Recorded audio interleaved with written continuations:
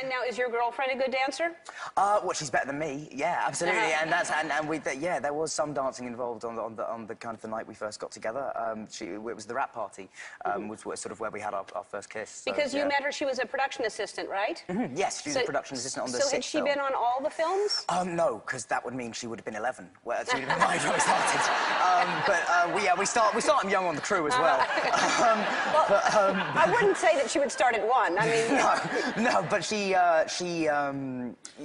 yes. So she started on the 6th movie, and we were both seeing other people at the time, and it wasn't until sort of after the end of the 7th that I kind of had the guts to, or it was towards the end of the 7th, I plucked up the courage to ask her out. Yeah, but did you have a feeling she felt the same way? You must have.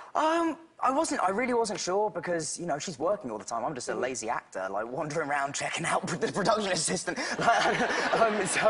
Yeah, you know, I'm not sure if she... I didn't know if she felt the same way at all, but, you know, you get to a point where you've just got to chance your arm and see if it comes and up. It worked out. Yeah, here we are a year and a half later. Well, so congratulations. Thank you very much. And because the last time you were here, you said it's really hard to meet people because you're always working, so you got to meet somebody working. Well, I was working, yeah, exactly. I think that was probably what was Forget going on The Bachelor, become a production assistant, and you start dating. That's how you do it.